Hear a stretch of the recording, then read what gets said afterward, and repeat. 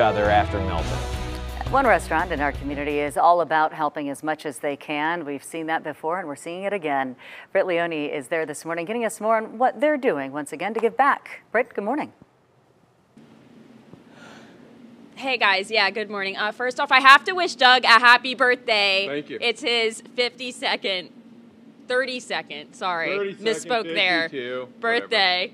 Happy birthday. Thank you so much. Okay, and I think your son Jake is here. He's bringing out the infamous Jakey French toast. Wow. This looks amazing. So this is actually something that we'll be able to get here for breakfast today? Yes, ma'am. Okay, Zero calories.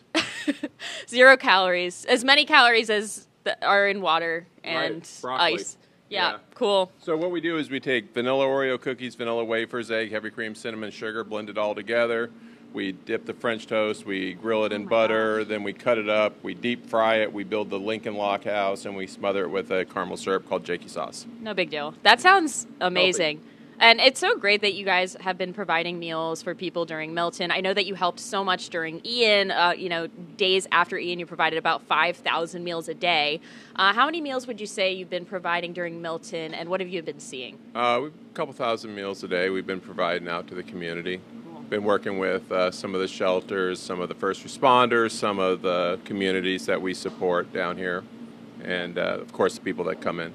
Yeah, absolutely. That's awesome. What else? So I know you're going to start breakfast 7 a.m. here at the Fort Myers location. Yeah, so what we're going to do is we're going to do breakfast as long as we can. Yesterday we made it till about 10:30, and then we're going to switch over to lunch, and we just start cleaning out the refrigerator. You know, we'll go with cheeseburgers, and then once we run out of burger, we'll go to chicken sandwiches, and when we run out of that, we'll go to hot ham and cheese, and we just keep going until we run out of all the food. Yeah, that's incredible. And for those who don't know, what does FK Your Diet mean? It stands for foster kids. The menu is based on my childhood growing up in 15 different foster homes, and for the last 7 years, our company here, Amy, I, and our staff have supported the community, working with the city schools, the various foster agencies, the community. We never turn anybody away that can't afford to eat.